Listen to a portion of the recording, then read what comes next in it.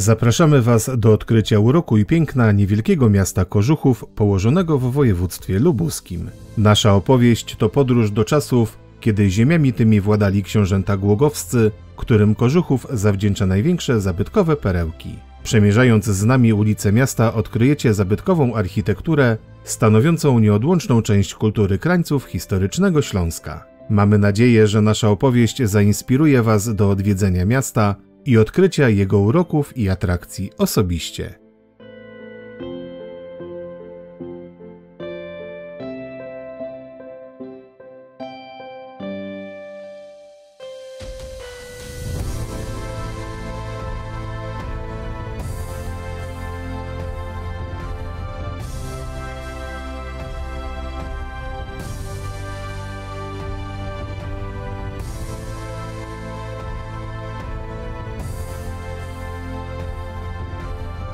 Dziękujemy, że odwiedzasz z nami Kożuchów.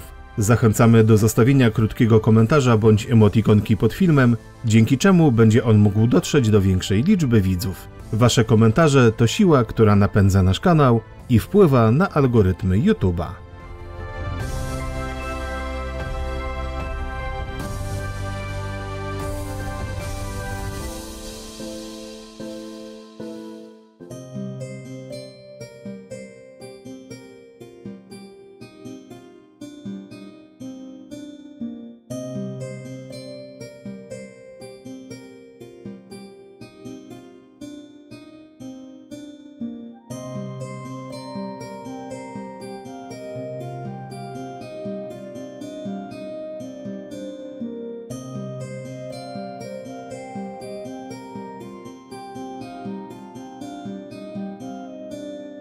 Wśród malowniczych lubuskich wzgórz i dolin znajduje się Kożuchów. Niepozorne na pierwszy rzut oka śląskie miasteczko o bogatej historii. Jego korzenie sięgają prawdopodobnie X wieku, a opowieść o nim zaczyna się od plemienia Dziadoszan, których główny gród znajdował się w niedalekim Głogowie. W starożytnych czasach kraina ta słynęła z gęstych lasów i czystych rzek. Z biegiem lat miasto rozwijało się i kwitło, przyciągając do siebie różnorodne nacje i kultury.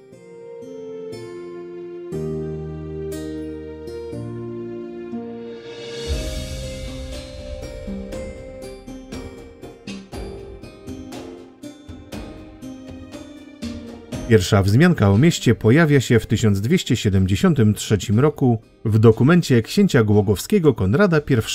W tym czasie Kożuchów był już najprawdopodobniej w pełni ukształtowany i znajdował się w granicach księstwa głogowskiego. Stał się ważnym ośrodkiem handlu i rzemiosła, a na ulicach słychać było gwar kupców z odległych krain. W 1291 roku w pełni ukształtowana osada targowa otrzymuje prawa miejskie. Dzięki napływowi kolonistów niemieckich w grodzie działało kilka silnych cechów, m.in. sukiennicy, tkacze, kowale, stolarze, piwowarzy i przede wszystkim kuśnierze, od których najprawdopodobniej wywodzi się nazwa Kożuchów. Ważną rolę odgrywało również rolnictwo. Uprawiano m.in. zboża i winorośl oraz hodowano owce. Lokalni kupcy utrzymywali stałe kontakty handlowe z miastami całego Śląska i Wielkopolski, a wąskie uliczki tętniły życiem.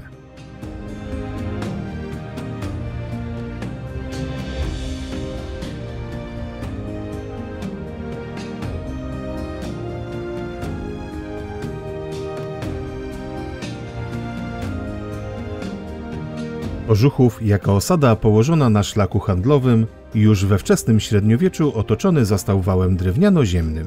Na przełomie XIII i XIV wieku miasto otoczono murami zbudowanymi z kamienia polnego układanego warstwowo. Pierścień murów otaczała fosa, w niektórych miejscach szeroka na 20 metrów.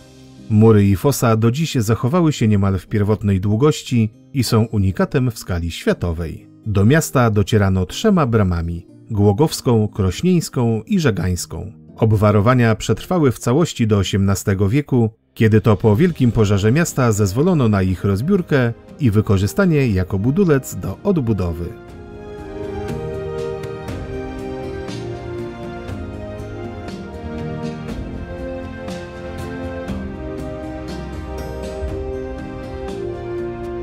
Dynamiczny rozwój miasta zahamowały w kolejnych wiekach liczne kataklizmy, epidemie, pożary, najazdy wojsk i klęski nieurodzaju, które niszczyły miasto jeszcze w początkach XVIII wieku. Próby przezwyciężenia kryzysów podjęte zostały na przełomie XV i XVI wieku, gdy rolę namiestników Śląska pełnili Jagiellonowie. Szczególnie dla miasta dotkliwe były czasy wojny 30-letniej, z którą wiązały się kontrybucje, gwałty, kradzieże i liczne pożary. Miały miejsce również prześladowania religijne. Po wojnie Kożuchów stracił wiele swoich praw i przywilejów. Spadła również gwałtownie liczba mieszkańców. Po przejściu Kożuchowa pod panowanie pruskie w XVIII wieku miasto powoli zaczęło podnosić się z marazmu, jednak kolejne wojny na przełomie stuleci oraz rewolucja przemysłowa po raz kolejny go zatrzymały. W dalszym rozwoju nie pomogło nawet to, że miasto ominęły wojny XX wieku. Latem 1945 roku władzę w mieście przejęła polska administracja.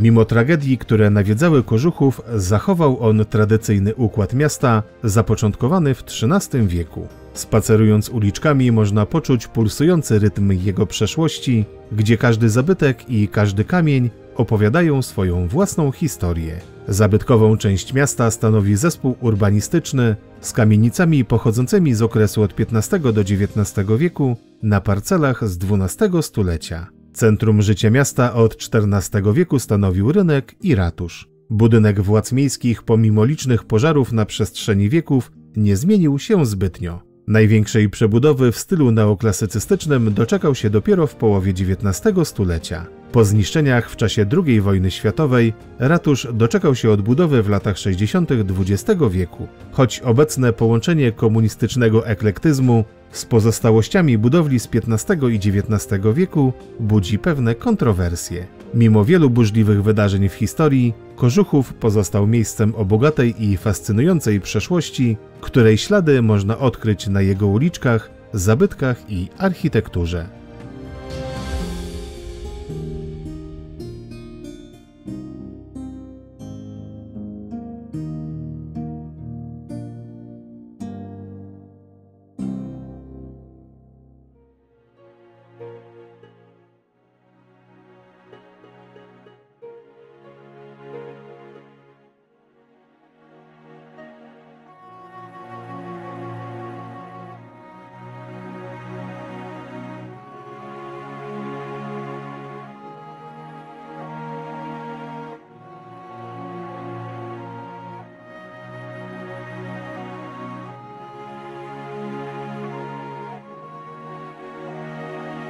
Jak już wspomnieliśmy wcześniej, Kożuchów ma swoje początki w grodzie Dziadoszan. To właśnie prawdopodobnie w miejscu ówczesnego grodu w pierwszej połowie XIII wieku książęta głogowscy wznieśli pierwsze zabudowania obronne będące siedzibą kasztelanii. W XIV wieku rozpoczęto budowę zamku o solidnych murowanych strukturach. Budynek mieszkalny i wieża zostały otoczone murem kurtynowym, tworząc urokliwy prostokątny dziedziniec. By dostać się do zamku, trzeba było przekroczyć most zwodzony nad fosą. To całe założenie zostało wkomponowane w mury obronne miasta.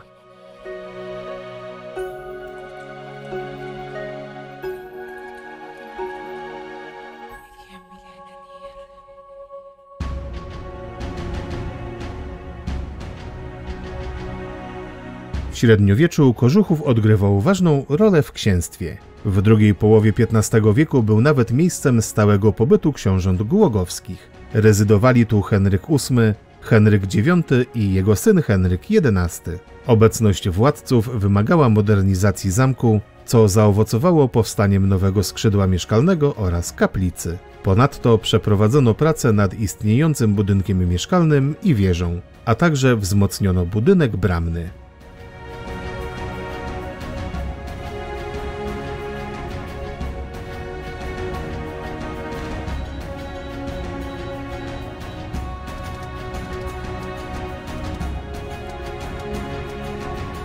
Po śmierci ostatniego z książąt głogowskich zamek w Kożuchowie był kilkukrotnie oblegany przez Jana Żegańskiego i króla węgierskiego, zanim ostatecznie na przełomie XV i XVI wieku znalazł się pod panowaniem Jagiellonów. Zygmunt Jagiellończyk ustanowił na zamku w Kożuchowie silny oddział, którego zadaniem było zwalczanie panoszącego się w tym rejonie rozbójnictwa.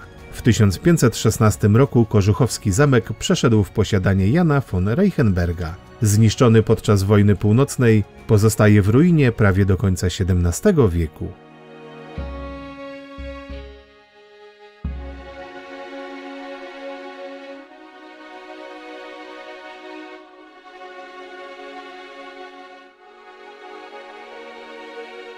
Sytuację zmienia przekazanie zamku w roku 1685 zakonowi karmelitów, którzy adaptują go na klasztor. Zakonnicy przekształcili zamek, dodając 2 nowe skrzydła z północy i z zachodu oraz rozszerzając budynek bramny na wschód. Powstała w ten sposób 4-skrzydłowa zabudowa z kwadratowym dziedzińcem pośrodku i wieżą wtopioną w skrzydło zachodnie. Most zwodzony został zastąpiony ziemnym nasypem. Przeprowadzone przez zakonników prace całkowicie zmieniły bryłę dawnego gotyckiego zamku i prawie całkowicie pozbawiły go cech obronnych.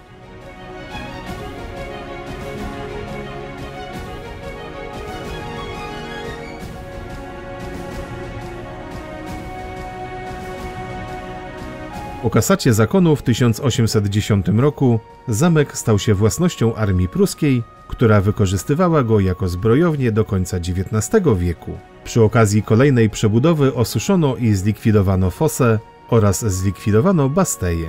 Pod koniec XIX stulecia zamek przekazano gminie ewangelickiej, która użytkowała go do 1945 roku. Po II wojnie światowej służył jako budynek mieszkalny, a także mieścił lokalny klub sportowy.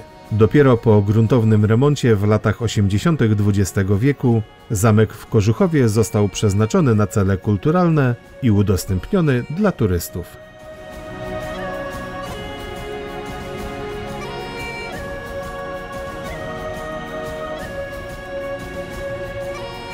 Dziś zamek w Kożuchowie to imponujące 4-skrzydłowe założenie o 2 kondygnacjach z charakterystycznymi wysokimi dachami pokrytymi dachówką. Jego gotycki rodowód jest nadal widoczny w częściowo zachowanej wieży i w zamkowych piwnicach. Od południowego zachodu przylega do niego budynek dawnej kaplicy, pełniący obecnie funkcję sali widowiskowej.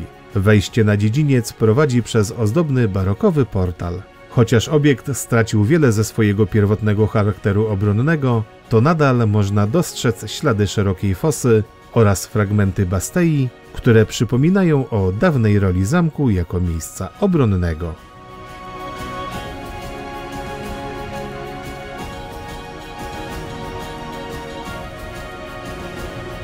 Jeśli podoba Ci się nasz film, proszę zostaw łapkę w górę oraz rozważ subskrypcję kanału i włączenie powiadomień.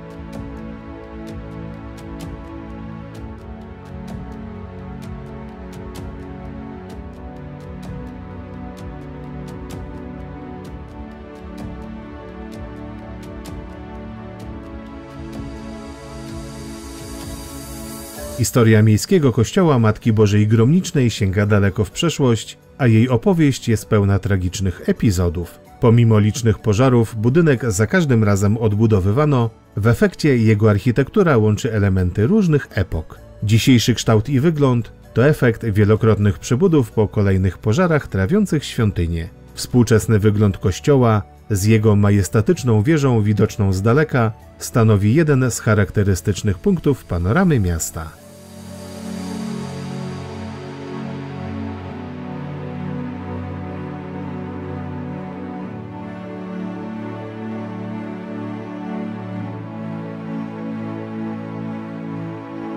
Kościół należy do najstarszych świątyń na terenie obecnego województwa lubuskiego. Według legendy wzniesiony został z fundacji Bolesława Krzywoustego już w 1125 roku. Pierwsza wzmianka o mieście z 1273 roku podaje już istnienie kamiennego kościoła, powstałego prawdopodobnie w połowie stulecia.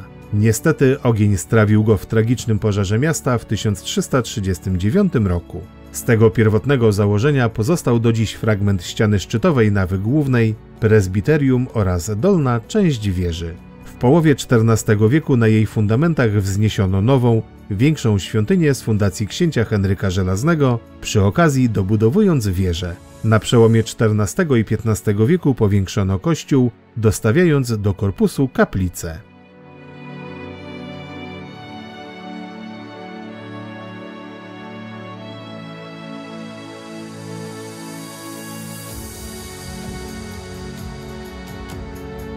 Kolejne pożary nawiedzające miasto w XV i XVI wieku zmusiły mieszkańców do gruntownej przebudowy świątyni. Szczególnie niszczący był ten drugi, po którym zawaliło się sklepienie. W trakcie odbudowy kościół ponownie powiększono, dobudowując 3 dodatkowe kaplice i kruchtę. Ostateczny kształt świątynia otrzymała po pożarach w XVII i XVIII wieku, stając się zachwycającym połączeniem stylu późnogotyckiego z elementami renesansu i baroku. Wyposażenie kościoła pochodzi głównie z XVII i XVIII wieku, kiedy wyposażono go od nowa po pożarze. Warto zwrócić uwagę na rokokowy ołtarz główny z polichromowanym tabernakulum, w którym wiszą obrazy chrzest Chrystusa i ofiarowanie w świątyni z połowy XVIII wieku. Nie można też przejść obojętnie obok pięknych ołtarzy bocznych i malowideł w kaplicy zachodniej. W podziemiach kościoła spoczywają książęta głogowscy Henryk IX i Henryk XI oraz Katarzyna Opolska, wdowa po Henryku VIII. Na zewnętrznych ścianach kościoła można również podziwiać renesansowe i barokowe, płaskorzeźbione płyty epitafijne, które upamiętniają zasłużonych, bogatych mieszczan.